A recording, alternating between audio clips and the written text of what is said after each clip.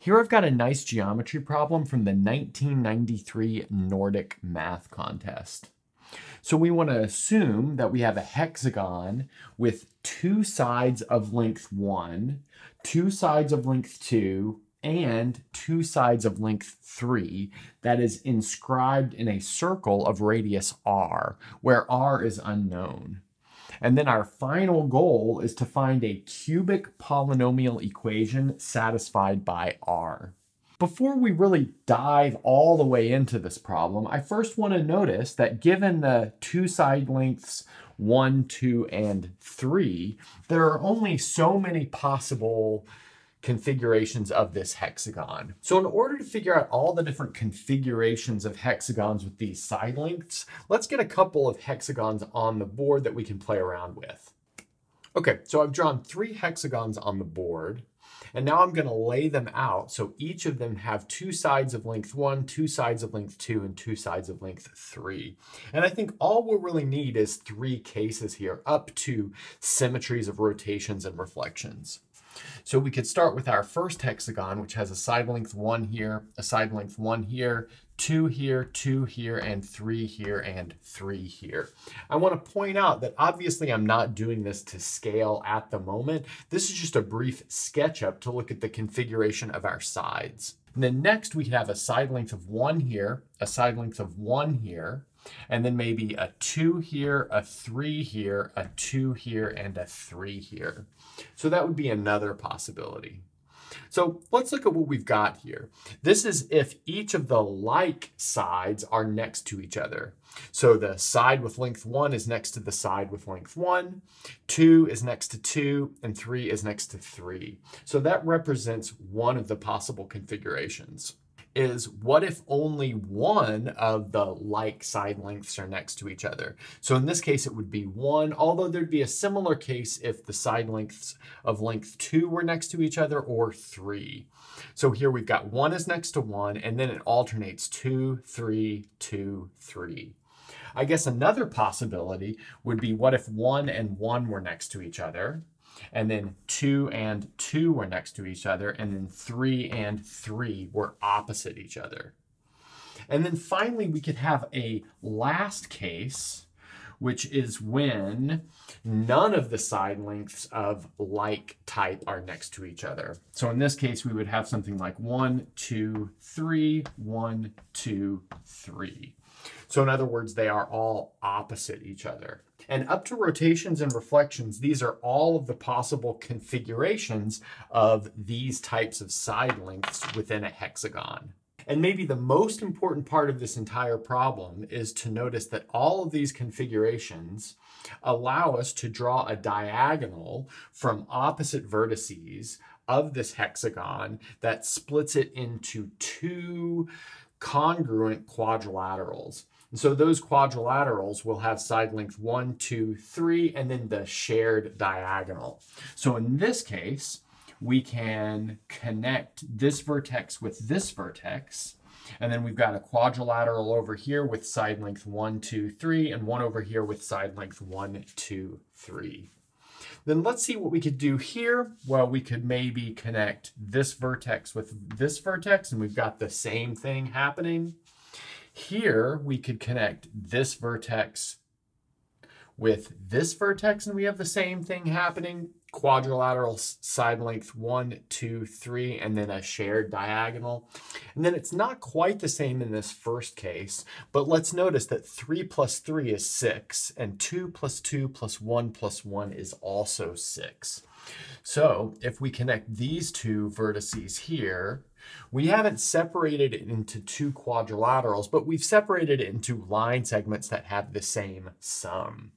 Okay, so that really points to the fact that these bottom pictures should be one sort of source of exploration, and this top picture should be another source of exploration. And in fact, to maybe serve as a representative for this bottom 3 cases, let's look at this one right here. All the rest of them will be the same.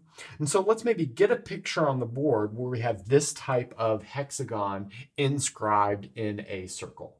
Now we're ready to look at our first case. And that first case, as we discussed on the last board, was when the hexagon decomposes into two congruent quadrilaterals that is based off cutting by a diagonal of the hexagon. And so in this case, if we cut with the diagonal given by AD, so that line right there, then we've got congruent quadrilaterals on either side. So this has side length 1, 2, 3, and then this line right here. And then this has side length 1, 2, 3, and then whatever the length of this line right here is. Another thing, since this is all inscribed in a circle, we actually know the length of this line because this is a diameter of the circle. So I think that's pretty clear from construction. So that means we know that the length of this is 2r. But now if we focus on half of the picture, namely the quadrilateral ABCD, that's a so-called cyclic quadrilateral. So let's maybe put that down here as an observation. So ABCD is a cyclic quadrilateral. And that's actually really good news because there's a powerful theorem called Ptolemy's theorem that will allow us to express a relation between the length of all of these sides of the quadrilateral along with the diagonals. So let's maybe recall that real quick. So if we've got a cyclic quadrilateral ABCD, then we know that side length AC times side length BD, I guess I should say that is diagonal length AC and diagonal length BD is the same thing as side length AB times side length CD plus side length AD times side length BC. So I won't provide a proof of that here, but it's pretty easy to find a proof on YouTube if you're psyched. Okay, so now let's put in the known measurements here and see what we still need to figure out.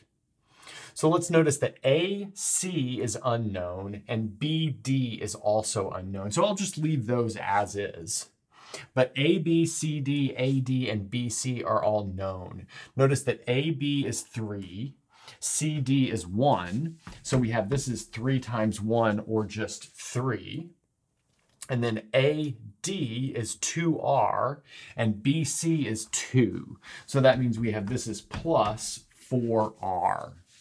Okay, now we just have to come to grips with what AC and BD are. So let's maybe get those sketched into our picture so we can get an idea of what's going on here. So there's our line segment AC, which is a diagonal, and there's our line segment BD, which is also diagonal. Now we're going to use an important result from geometry. So since AD is a diameter, and this angle ABD kind of eats this diagonal, we know that this angle right here is right. So in other words, angle ABD is 90 degrees. Then we can do the same thing regarding angle ACD because it eats the diagonal here. So there, that's a right angle as well. So this is equal to the angle measure ACD as well. But that's really good news because that means we can apply the Pythagorean theorem to find the measure of AC and BD. And so let's do that. So applying the Pythagorean theorem to triangle ACD will give us AC squared plus 1 squared equals 4R squared, right? Because we've got this length right here, and then the hypotenuse, which is the diameter. Then furthermore, applying the Pythagorean theorem to triangle ABD will give us, let's see, BD squared plus 9 squared equals 4R squared. But now we can use those equations to solve for the unknown side lengths. So let's see, that'll give us AC is equal to 4R squared minus 1 square root. And then BD is equal to the square root of 4R squared minus 9.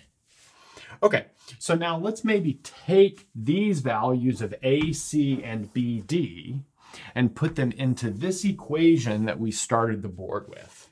So far, we've used geometric arguments to build an algebraic equation for the radius of our circle that our hexagon is inscribed within. So it's this equation. So we've got the square root of 4r squared minus 1 times the square root of 4r squared minus 9 equals 4r plus 3. And now all we really have to do is multiply these things out, probably square both sides to get rid of the square root, and reduce this to a cubic polynomial, as that was our goal. So squaring both sides will give us 4r squared minus 1 times 4r squared minus 9 equals 4r plus 3 quantity squared. So now multiplying all of this out will give us 16r to the 4th, and then minus, let's see, 40r squared plus 9 equals 16r squared plus 24r plus 9. Then we can see that the constant terms cancel, and that leaves us with a quartic polynomial with no constant term, which is good news because that can be reduced to a cubic polynomial equation. So let's do that. So this will give us 16r to the 4th minus 56r squared minus 24r equals 0. We can divide by r because we know our radius is non-zero, and maybe also divide by 8, and that will give us 2r cubed minus 7r minus 3 equals 0. And this cubic polynomial is exactly what we were asked to find. But we've only done it in one case, and that's when this hexagon composes into congruent quadrilaterals. So let's maybe get rid of this, and then we'll sketch a start for the final case, which involved that other decomposition of the hexagon. So the one outstanding case is what I've called case 2, which is if the side lengths of equal side are all next to each other. So in other words, we've got 1, 1, 3, 3, and 2, 2. In this case, I think there's like a little bit of a cop-out trick. But what you want to do is make a diagonal from A to D. And notice that will definitely not be a diameter because these lengths on either side are different. But what we can do is cut the whole picture right here. So cut the circle right here, cut the circle right here, perform a reflection, and we've changed this hexagon, which is inscribed into the circle, to a hexagon that's like of the other type inscribed in the same circle. And then we can apply case 1. So that's all I'm going to do with this case because it's really just a transformation into case 1. And that's a good place to stop.